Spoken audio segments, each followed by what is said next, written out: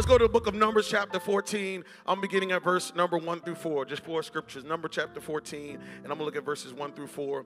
It says, now this is after 12 spies have gone to see the promised land that God promised. And after the 12 spies go, and I'll talk about this a little bit later, they see that there's giants in the land and all that. And so this is them convening and talking. And so Numbers 14, that was number 13. Numbers 14 says, that night, all the members of the community raised their voices and wept aloud. All the Israelites grumbled against Moses and Aaron, and the whole assembly said to them, if only we had died in Egypt or in the wilderness. Why is the Lord bringing us to this land only to let us fall by the sword? Our wives and children will be taken as plunder. Wouldn't it be better for us to go back? Wouldn't it be better for us to go back to Egypt? And they said to each other, we should choose a leader and go back to Egypt. The title of my message today is The Gift of Goodbye. The gift of goodbye. The gift of goodbye. Push your neighbor and say, I got a gift for you. And just tell them it's the gift of goodbye, gift of goodbye. Father, I pray in the name of Jesus that you would just do something incredible in this room. I ask for your Holy Spirit to move masterfully, to touch every life here. In Jesus' name we pray. Everybody say. Everybody say. Amen. Today I'm beginning a new sermon series called Hello, My Name Is. Hello, My Name Is. And this sermon series is really me spending the next couple of weeks trying to reintroduce you to a part of you that maybe you don't know yet. I want you to introduce yourself to yourself so that you can see a part of you that maybe you haven't discovered. And so it made me start with last week on Easter. And after Easter, 7 services, 1 suit, praise God. It was the same suit every week. I was stinking after every service. That's why I didn't go to the lobby, because I didn't want to disrespect you with how I was smelling in the name of Jesus. And so after Easter weekend, me and my wife, we went away, got on a plane, and we just went and took some time off and took some time away. And we just decided, hey, we gave everything we had, all of our energy, all of our strength to Easter weekend. Let's get away. Let's relax. And so we got away. We relaxed. But when we came back, I was still a little tired. When we came back, I was still, anybody ever needed a vacation from your vacation? It was like I had time off, but I still felt that fatigue on me. And so my wife was like, hey, why don't you just take a daycation? And I said, daycation? Yeah, daycation. By myself, by yourself. Go ahead, just have your day, because this is a new thing. I didn't know that people do vacations by themselves. This is a thing now. This is a thing. This wasn't a thing when I was growing up. Now there are people who say, don't wait for nobody to take you on a vacation. Sometimes you need your own vacation. Come on, married people. Sometimes I just need one day. I just need one day to sleep. Just one day at Valentine. Praise God. And I'll be all right. Praise God. So I took a little vacation. And I was like, man, this is cool. This is great. And as I'm talking to people, I realize that people do this. They take a vacation by themselves. Single people that I'm talking to, there's this thing now where they say, if don't nobody else take you on a date, take yourself on a date. And so I'm at restaurants and I'm seeing people by themselves on a date. Who you with? Me. Having a nice steak, because they said don't wait for nobody. You take yourself out to the movie. Come on, I got one hand clap. I got to. Don't shame in your game. You sitting in the movie theater by yourself. Had a nerve to buy 2 seats, praise God. And then there's this thing of don't wait for somebody to give you a gift, buy yourself a gift. I've started this now. Praise God. I'm like, look, I did something good. I'm by myself. A gift. Especially if the person can't get it right. Praise God. You got to do it yourself. I know what I want. Today, I want you to give yourself a gift. Today, I want to talk to you about a gift that you may not know about, a gift you may not be aware of, a gift that you might desperately need but may not know you need. Today, I want to talk to you about the gift of goodbye. See, when you get saved, the Bible says that you are born again. The Bible says you are a new creation. Old things are passed away. Behold, everything has become new. When you get saved, and 820 people last week gave their life to Christ, some of you have been saved for a long time. When you get saved, it's like a spiritual birthday. I taught you this. Many of you, you know your natural birthday, but you really should remember your spiritual birthday and celebrate the day you gave your life to Christ, because that day is special. That day means something. Today, we're going to see over 100 people get water baptized, and when we see those people get baptized, it's a spiritual birthday for them. And so because it's your spiritual birthday, the new you lives. You are a new creation in Christ. You have a new nature, which means the new you lives and the old you dies. And you got to say goodbye to the old you. Overflow. You gotta give the old you the gift of goodbye. You got to say goodbye to your old way of thinking, your old way of behaving, your old way of reacting, your old way of doing things. You got to go ahead and say goodbye. Now hear me. This is not no funeral. We ain't about to be sad up in here. This is not one of those, I got to say goodbye, no Boys to Men taught us.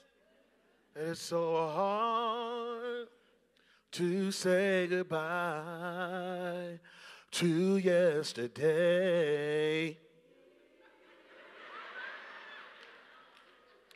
I know they taught us that goodbye is bad, and there are some goodbyes that are bad. But not every goodbye is bad. In fact, that's why we call it goodbye. It's not called bad bye. It's called goodbye. Because some byes are good. Some byes you need. Some byes are amazing.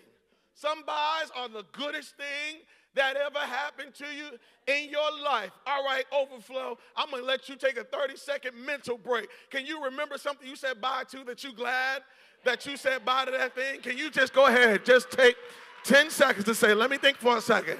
Oh, yeah, I did say bye to that thing, that person, that thing. And that was the best bye that ever happened to me. One of the best byes you could ever have is to your old life, your sinful self, your wicked nature, your contaminated self, your separated from God's self, your don't know Jesus self. Man, get rid of that person. It is so good to just blow a kiss. I'm so glad that I am not that person anymore, that I can say goodbye to the old me. Step away from that joker. Let it go, let it go, let it go, let it go. Let me give you some scripture. Ephesians chapter 4, verse 22 through 24. It says that you were taught with regard to your former way of life to put off your old self, which is being corrupted by its deceitful desires, to be made new in the attitude of your minds, and to put on the new self, created to be like God in righteousness and holiness. Can you go back, guys? Can you go back and stay on that scripture for a second? Keep that up for 1 second. It says your former way of life. There should be a distinction between who you are in Christ and who you are outside of Christ. There's a former way of life. The Bible says, put off your old self. Just go ahead. Y'all want to take it off? Take off your old self. I just want to take it off. Yep, take off your old self. Yep, it's getting hot in here, so take off all your old clothes. Yep, I am getting so hot. Yep, take it off. The Bible says because your old self is being corrupted by its deceitful desire. Deceitful desires mean that I thought this was a good thing, but my desire deceived me, and I realized this thing wasn't as good as what I thought. It says to be made new in the attitude of your minds. That's where it starts. It starts in the attitude of your mind. I'm thinking different.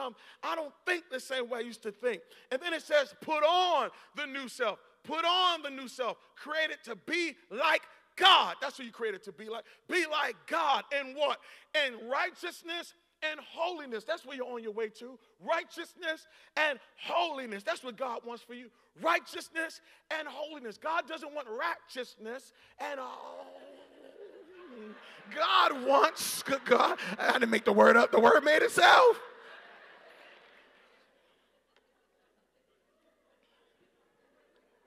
Overflow. Old you used to cuss people out, but you got a new nature now that have self-control over what you say. You have self-control over your body. Come on, I know you used to box back in the day, but you got self-control on when to release it and when to hold it. The old you used to always start stuff and never finish. Used to quit stuff all the time. But now you got consistency. The Bible calls one of the fruits of the Spirit is faithfulness. Now I can be faithful over an area and not quit every other second. The old you made decisions that didn't care about how this decision affected everybody else. But now I got this, man, now compassion ruined my life. Now I got empathy. Now I care about how my decision affects you. In my old nature, I didn't have that. I didn't care about that.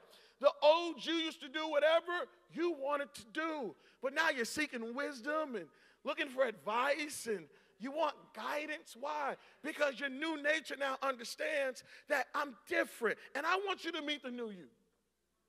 I want you to discover the new you. Now here's the problem, because there's a problem. Push your neighbor and say, there's a problem. Overflow. Tell somebody, there's a problem. There's a problem. Here's the problem. The problem is that even though you said goodbye to old you still be lurking. I feel you. Old you just hang around. Old you just be lingering. Just still check on it. It's like an ex. Some of you oh God. You know that ex, you've been away from them for a year, 2 years, 3 years. Did I look at her? Did I look at you? You feel convicted? All right. Okay, you feel convicted? All right, let me lean in. Some of you are the ex. This person moved on. But because you that old thing that just hang around. You just text WID. And then some of y'all think you're slick. You just text the air bubble. That's iPhone stuff. You just text the air bubble. Oops, I texted you by accident. I don't know how that happened. I don't know what happened. And why does your ex text you? Your ex is texting you just to check. Are you happy? Are you doing all right? Your ex is like, Bobby Brown, no, you're getting bored. Your ex just comes out. I don't know where that came from. Just, no, you're getting bored. Okay? Feeling my hand. This is so bad. This is horrible. So, what I'm saying is that your old self checks on you to see if you really like this Jesus thing. Your old self will send you a Facebook memory just to see it, if you're really serious about this God thing. See, you're getting baptized today. The old self will just chill, let you get baptized, come out the water crying, and they don't just wait till Thursday at lunch and just be like, so, ain't been to church in 5 days. How you feeling?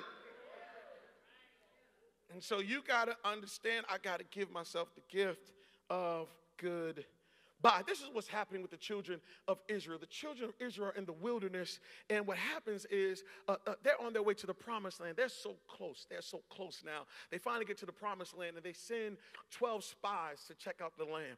And when they send 12 spies to check out the land, man, they come back and they say, OMG, this land is beautiful. It got everything we ever wanted. This is the best land I've ever seen in my life. In fact, the Bible says that they brought back clusters of grapes as proof of the fruit that is in the land flowing with milk and honey. They said, man, everything God said, this is it. Man, we made it. We arrived. We just got one problem. When they got to the land, there were giants in the land. There were people already occupying the land. Now, hear me. My initial reaction is to, obviously, we're going to beat these people up. I can't believe that y'all didn't believe. Y'all didn't trust. But let me defend them for a second, because nobody ever prepared them. Nobody told them that when they get to the promised land that there was going to be a fight. So when they got there and they saw that this was going to be a fight, they said, forget this. I didn't come out here for this. I thought the land was already set. I thought the land was already ready. Now that I realize this is a fight, I don't want nothing to do with this. Hear me. Let me prepare you, because some of you wasn't prepared when you said yes to Jesus. What happens is when you say yes to Jesus, yes, there's a promised land, a land flowing with milk and honey. Yes, there's clusters of grapes, but there are absolutely giants in the land. There are absolutely these storms you got to face. Can we just talk? I'm not going to preach. I just want to talk. Overflow, lean in. Do you think the devil just going to let you go? You think he just going to you think that he done had you your whole life. And now you gone? And he's just going to let God win this one. No, not about to let you go. I'm not about to. Matter of fact, we saw that in Egypt when Pharaoh said, yeah, let him go. Then Pharaoh said, what am I doing? Let me get my people back. The devil be thinking, all right, fine, God, you got him. They said, no, forget that. I want my person back. I had you since you were 5. I had you since you was 10. I was in your mind since you was 12. I was making you do stuff you didn't want to do since you was 21. I'm not about to let you go. I done spent the last 20 years working on you. I've actually been using you to help get more people on my team. And so now that God got you, you about to work for him. No, I'm not going to let God steal you. So of course the enemy brings storms in your life to get you back. Of course he tempts you to get you back. Of course he messes with you to get you back. But let me tell you something. The promised land is worth fighting for. Is there anybody in the room that can just clap and say, where I'm going is worth fighting an enemy to get to? Your marriage is worth fighting for. Seeing your kids is worth fighting for. Your peace is worth fighting for. Your joy is worth fighting for. Your mind is worth fighting. Your health is worth fighting for. Your worship is worth fighting for. Your money is worth fighting for. Your wealth is worth fighting for. And you can't get shook because now that I'm saved, I realize that there's an enemy that may be trying to get at me. So let me give you a couple of keys that you got to write these keys down. And you guys put this on the screen. Matter of fact, I missed the scripture. I want to show you what Moses said. Numbers chapter 14, verse 8 and 9. This is not Moses. This is the two spies. This is the two spies, Joshua and Caleb, who said, yes, we can go do this. Here's what they said, because I want you to say this over your life. This is a confession I want you to make over your life. This is a scripture that I want you to start repeating over your own life, right? It says that the Lord, Justin, this is great when you're talking about tagging. It says, if the Lord is pleased with us, he will lead us into that land, a land flowing with milk and honey. He will give it to us. You see that? God will give you what belongs to you. Whatever belongs to you, the Lord will give it to you. The Bible says, only do not rebel against the Lord. And don't be afraid of the people of the land, because we will devour them. We will devour them. Their protection is gone. But the Lord is with us. Do not be afraid of them. Hear me. Don't ever get scared when you hear, oh, the enemy, oh, demonic influence, oh, this witchcraft. Their protection is gone. I got the Lord of hosts is on my side.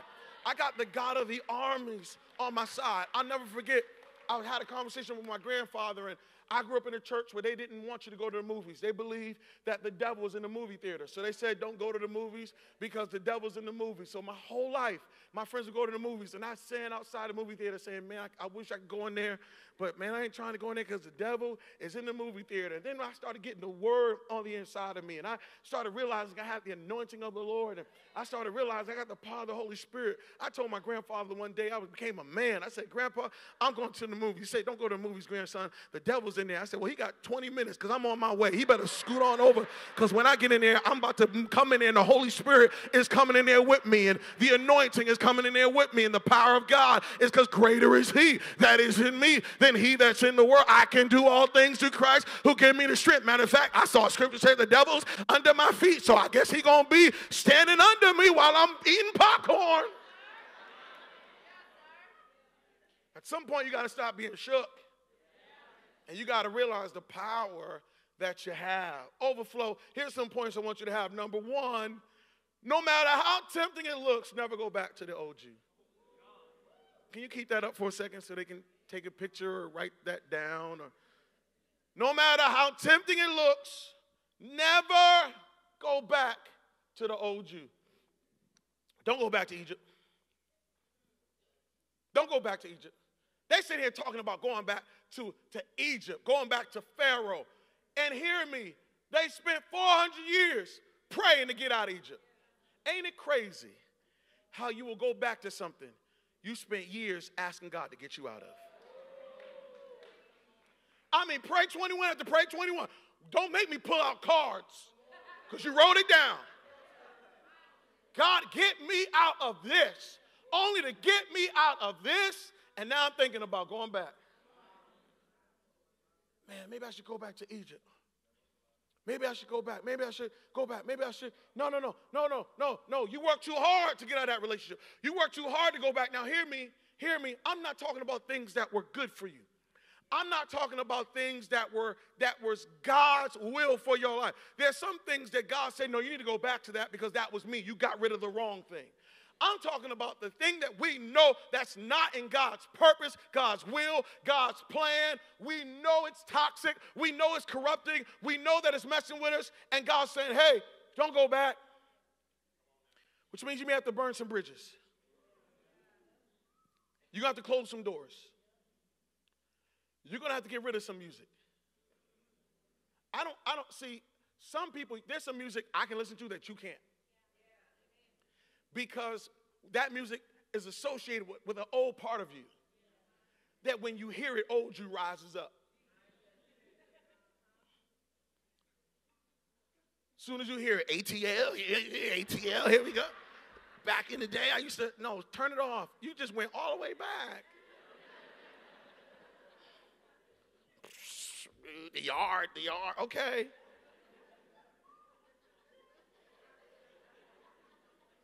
You may have to change jobs.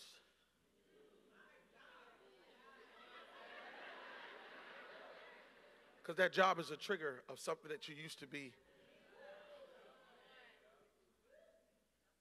You may have to get rid of a tattoo.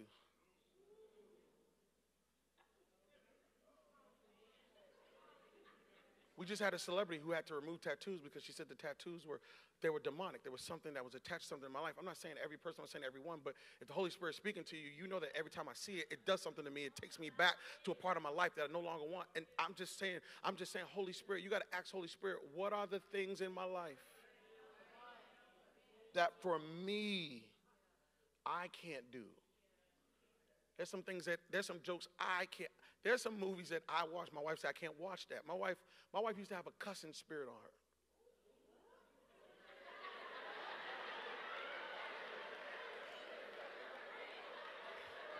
I did put your business. I'm not gonna tell her. I tell her myself every week. My wife was in high school. She said she used to cuss like a sailor. I guess what they say, cuss like a sailor. So I watch a movie and it's cussing. It don't do nothing to me because I wasn't like a cusser like that. My wife be like, I can't listen to it. I'm like, babe, it's just a little word. No, you don't understand. If I hear a little, I'm gonna. So she like, I can't do it. I can't. She don't even play cuss. You know what I mean? You don't even play cuss. If this wasn't on YouTube, I'd teach you play cuss. You know, we use, you know what I mean? Like, darn, you know what I'm saying? Like, it's just like, she don't even play cuss. I can't do it. It's too close. It's too close to the real thing. I'm going to get in trouble. You will be tempted to go back. And I'm going to tell you when you're going to be tempted to go back. When your Christianity gets hard. When Christianity gets a little tight. When you don't feel that overwhelming joy. When you are in between prayers. When you're in between prayers, all of a sudden you start getting tempted to go back to Egypt. Every time God sent quail, manna, water, they was like, cool, all right, cool. As soon as it got hot, as soon as we got hungry, as soon as we got thirsty, all of a sudden, you know what, forget this, I'm going back. And so what happens is you join a church, and when you get into a church, someone is rude to you in the church. You say, I'm going back to Egypt. This is why I'm just going back to Egypt. You prayed for something, didn't get it. And so now I'm going back to Egypt. I'm just going back to Egypt. This thing is harder than what I expected it to be, So I'm just going back to Egypt, and God is saying, no, give the gift of goodbye. You're not going back. Don't go back. Don't go back. Don't go back. Don't go back. Put Romans up. Put Romans chapter 6, verse 22. It says, when you were slaves to sin, you were free from the control of righteousness. Overflow, write this down. What benefit did you reap at that time from the things you are now ashamed of? Those things result in death. Now that you have been set free from sin and have become slaves of God, the benefit you reap leads to holiness, and the result is eternal life. Let's have a real conversation. What benefit did sin have for you? Sin was not your friend. Matter of fact, it says you was a slave to sin. Sin wasn't your friend, it was your master. Sin told you what to do. Sin punked you. Sin controlled you. Sin said, get up and slap that person. Sin said, stay in bed, don't go to work. Sin told you what to do. And how are you going back to sin? Don't you remember? You hated the way you felt. You hated the way you looked. You didn't like the way you were living life. You hated the things you were doing. You hated the people you were around. You didn't like those environments. That's why you got out. That's why you ran out. That's why you said yes to Jesus. And now that things are hard, you want to go back and be a slave to sin? Don't you remember what kind of master sin was? Sin was not a pleasant master. No, sin was making you do stuff you hated. Sin was trying to kill you. Sin was trying to get you in jail. Sin was trying to make you broke and lose everything that you had. Sin wanted you in a mental health institution. Sin wanted you on medication for the rest of your life. Sin was trying to dominate your mind. Sin was trying to drive you into suicide. Sin was trying to kill you. Ain't it crazy how we glamorize the past? Since I said something about my wife, let me tell on myself. My prom night, babe, I don't even know if you know this story. Maybe you know this story, maybe you don't. My prom night, I didn't take my wife to the prom. We weren't dating. So my prom night, I took this girl to the prom, and I was around a group of friends. We all got in cars after my high school prom. We all got in cars, and as we're driving down the street, it's like 1 in the morning, and so we're out just hanging out and just being goofy, and so we decide to race down the street in our car. So I'm in a car, and I got a friend out. I'm trying to impress this girl, right? So I'm trying to show her that I'm a boss, right? And then I got my friend over there. He's got his girl, and I got a friend over there, and we take off, driving down the highway speeding. It's dumb. It's stupid. It's dangerous. I was 18, and I'm just chilling with my friends. We drive down the street. As we drive down the street racing, and I'm winning, and it's fun, and we laughing, all of a sudden, police come out of nowhere. As the police come down, there's 3 of us. Police coming, and I'm sitting there driving. Now, I'm the Christian. I was still a church kid, even though I was doing dumb stuff. So I got conviction, right? My grandfather taught me, if I can go to the movies, I'm definitely not about to outrun the police. My friends are like, keep going. Don't let them catch us. And so I'm like, oh, God. And my friends are like, yeah, don't let them catch us. 1 police, 3 cars. And so I got a friend that go, boom, go out that way. I got a friend that go, boom, they go that way. And here I go, woo, woo, woo, woo. I pull right on over. Have my license, stuck it out the window. I'm crying. This girl's looking at me like, you a punk? You ain't having a punk. I'm like, Jesus, I'm sorry. I'm scared out of my mind. I'm covered by officers. They're all over the place and surrounding the car, and I'm feeling like a fugitive. And only the grace of God. I got a bad, horrible ticket. They let me go, okay? And I just remember being like, man, that was crazy. Now, that was when I was 18. I'm 40 years old, okay? I promise you, when my friends, we're not friends anymore, but when I go to Boston and we start talking, they be like, yo, man, remember that day? Yo, remember? Because, we was back in the day. Remember? 30 and over, 40 and over. Remember back in the day? Remember that prom night? Yeah. Remember we was racing? Yeah. Remember the police almost got you? That was crazy. And they're dapping each other up. And I'm like, no. That was a horrible night. Almost got killed. We could have killed somebody.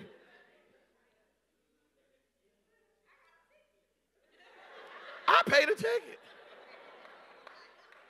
Many of you are paying a price for a lifestyle that your friends laugh at. Yo, remember when we know I almost died? No, you almost got me killed. No. I had to fight 3 girls over you. What are you talking about? No, I was drunk out my mind, hit my head on the floor. I was having my head in the toilet all night. I don't want to go back to that.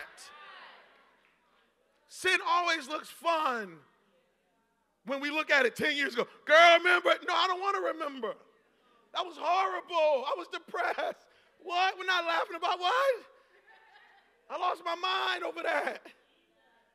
I lost years of my life doing that. This ain't funny to me. And that's what we want to do. We want sin to be loud. I remember that night. No, I do remember. I felt horrible when we were done. So don't go back. Come on, push your neighbor. Say, don't go back. Come on, push your other neighbor. Say, don't go back. Number 2, write this down. You got to build a new life that your old life can't compete with.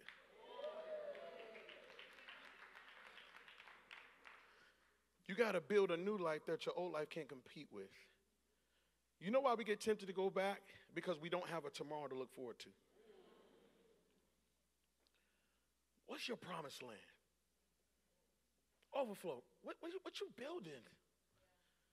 Maybe sin look good because you ain't painted a good enough picture of righteousness yet.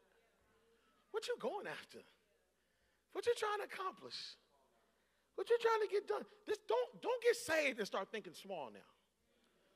Don't get saved and all of a sudden get conservative. No. No, I'm going for it. I'm trying to be healthy and wealthy. No, I'm trying to build something in my life. I'm trying to build this family. I'm trying to build my mind. I'm trying to build my esteem. I'm trying to do something. No, this is the year to go after it. This is not the year to take it easy. This is the year to put your foot on the gas. You free now. You got God now. You got Holy Spirit now. What you doing? What you doing? What we working on? What we building? I promise you, when I'm not a person that is. I'm not trying to be arrogant and even the amount of people we seen on Easter, I wasn't posting online. I wasn't online looking at our numbers on our stuff. But don't get it twisted. When me and my wife got in our private moment and we looking at each other, we say, girl, look what we doing, girl. How did we get here? 2 people from the projects in Boston. What are we doing, girl? But we ain't got no big name. We ain't got no big name. How are we doing this? Because we building something. We excited about something. We working on something. And maybe the reason why you want to go back to Egypt is because you don't know how good the grapes are in the land that you're getting ready to go to. But God is saying, get a dream back. Get something in your heart. Get that goal. Get a target. Write something down. Build something. Make something. You can make something happen now. Now, if you did all that when you was in sin, how much more can you do now that you're in salvation? Now that you got God and joy and peace, what can you build now? I want everybody to come to this church. I really do. But I'm not just trying to pastor just church people. I want some people coming here saying, Pastor, we getting it done. We're making some stuff happen. We moving and shaking. We out here we dominating out here. You got to remember who you have. Me and my wife went to a hotel a couple of weeks ago, and we were staying in a hotel that was like a 5-star hotel. It was out of state, wasn't in North Carolina. And so we're in this fancy hotel, feeling bougie and feeling great. And so I'm sitting in the line. It's a true story. I'm sitting in the line at the hotel waiting to check in. And a guy comes out who's the owner of the hotel. When he comes out, owner of the hotel comes out, he said, Pastor Brian, what are you doing up in my hotel, man? What are you doing here? I said, oh, man, we here in town and blah, blah, blah. And he said, man, man, how come you didn't call me? How come you didn't tell me you was coming here? We would have got you the presidential, blah, blah, blah, blah. We would have put you in the blah, blah, blah, blah, blah. Don't you ever come here and not call me, man. He looked at the people, hey, whatever he will give him whatever he wants. Man, call me next time whatever he needs, you give it to him. That happens to me so often. I'll be in a line at a restaurant, just waiting at a restaurant, just sitting there, and somebody will come out, general manager will come out and be like, Pastor Brian, from your church, what are you doing in line? Get out of that line. Hey, man, get him a table. Da-da-da. You know, and I'm being humble, like, oh, no. And it's just, come on, get him in there. What are you talking about? Get up here, because sometimes it's not about what you have. It's about who you know. And for some of you, you're sitting in the line, and God's like, call my name. Don't you know I can get you in front of the line? Don't you know you got God on your side? Call me. Why aren't you call my name? What are you doing all the way in the back? I got faith. Don't you know how much favor you have? Don't you know how much Holy Spirit you have? Don't you know how much power you have? Say something. If your life is boring, it's your fault.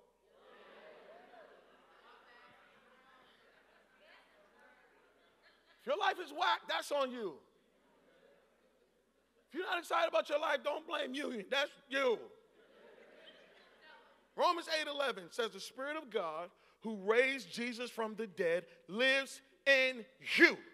And just as God raised Christ Jesus from the dead, he will give life to your mortal bodies by this same Spirit living within you. We already know that the Spirit that raised Jesus from the dead now lives in you. What are you doing with that power?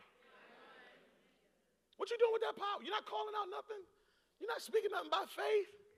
You're not calling those things which are not as though they were. You're not prophesying and confessing. See, you keep prophesying doom and gloom in everybody else's life. Why don't you prophesy prosperity on your own life? Instead of trying to curse everybody else, why don't you bless yourself? These doom and gloom prophets, a lot of times you doom and gloom because your own life ain't what it needs to be. And so I just want everybody's life to be as bad as mine. No, you got to stand up and say, no, I'm the head, not the tail. I'm above, not beneath. I'm a lender, not a borrower. Great God's on my side. Put something down today that just blows your mind. God, if you do this, this is just, do this. Number 3, you guys can pick them on, Mike. Number 3, trust God with every area of your life, not just a few. You know what God wants? God wants you to trust him. Trust that he knows the way for you. Trust that his promised land that he has for you is better than anything you have for yourself. The reality of the situation is that the children of Israel simply just did not trust God. They did not. God wants your trust. Matthew 16, verse 24, then Jesus told his disciples, if anyone would come after me, let him deny himself. Take up his cross. Follow him. God says, I want your marriage. I want your money. I want to be involved. Justin, I was so prophetic. Just tag him in. God said, what area of your life are you keeping God out of? Give to goodbye. Keep bring me those shit. Imagine you're a trainer, and your trainer says to you, all right, are you ready to get healthy?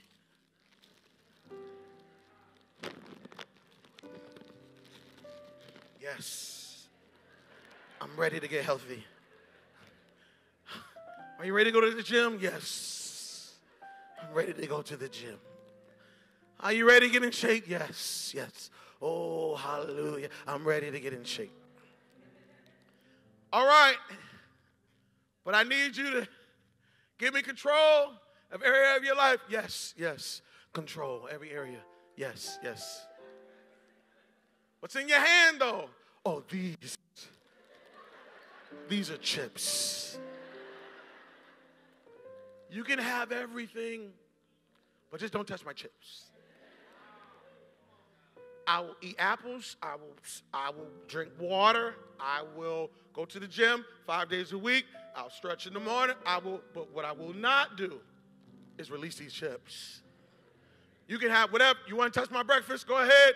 You want to change my lunch? Go ahead. And so here you are. You're going to the gym 5 days a week. And here you are stretching in the morning and drinking more water. But you are not losing the weight that you should lose because there's still an area of your life that you won't stop digging into. You won't stop going into it. And God is saying, no, if you're going to really give me your life, I need every area. I need the personal area you don't want to go away with. I need the thing that you really feel like I can't live without. God says, can you let go of the bags in your hand so that I can give you eternal life?